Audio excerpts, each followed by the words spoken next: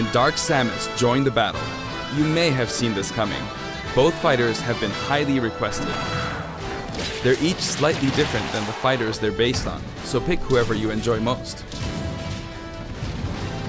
As you can see, depending on your settings, you can either display all Echo fighters separately on the fighter select screen or stack them with the fighters they're based on.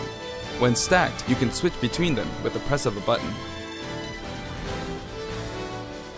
This time, we plan to reveal the design of every fighter before the game launches. We'll have a few more to announce later, so stay tuned.